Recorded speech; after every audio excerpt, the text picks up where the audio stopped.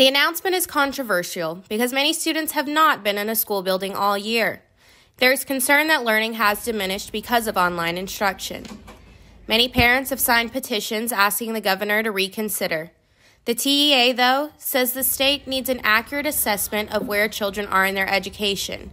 The agency asserts that such an evaluation can only be done in person. But the state, it's huge. Fifth grade is an SSI year, which stands for Student Success Initiative. So students have to pass both the math and reading STAR test in order to pass fifth grade. Teachers are trying to prepare students the best way they can via Zoom. Some teachers are concerned about how well children taught virtually will do on the test. I think all kids should be held accountable for their learning and what they have been taught for the entire year. I think that even though you're at home, you're still held accountable for your curriculum for your grade level. The STAR test was not administered last year because of pandemic restrictions. For Bobcat Update, I'm Hannah Schmanske.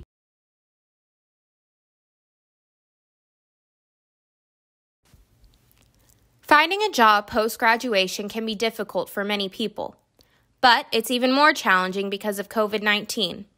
Working remotely is not what some had in mind to start their careers. Texas State 2020 grad Kaylee Cooper says her job as a healthcare advocate is not one she saw herself doing. At first, she worked at home, but now is in an office and having to adjust.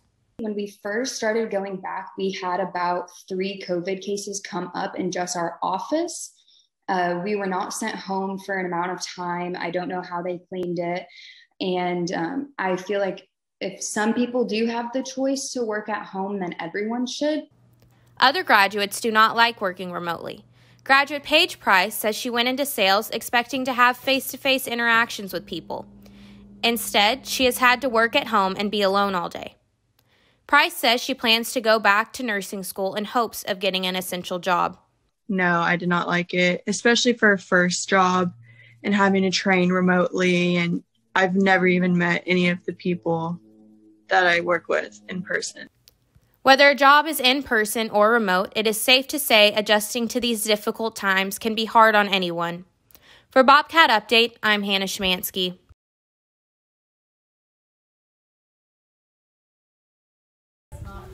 Many school systems have been teaching remotely for the past year, but the state and federal governments are urging them to return to face-to-face instruction. There's concern, though, that in-person schooling would be risky if teachers haven't yet been vaccinated. I feel like we're kind of on the front lines. We spend our day around hundreds of students and other adults, and although we do a really good job here of keeping things safe, we don't know where people go when they leave here, and we don't know who's following the rules and who isn't. So I think we should have been put in the priority group. Some teachers want the government to consider them essential workers and provide vaccines for them sooner. I do believe that teachers should be a prioritized group. I believe we fall underneath that first responders kinds of things. We're on the front line with kiddos every day. And so I think if that's something that teachers want, they should also be one of the first ones to be prioritized for it. President Biden said earlier this month that he will use federal authority to have all teachers who want the vaccine to be vaccinated.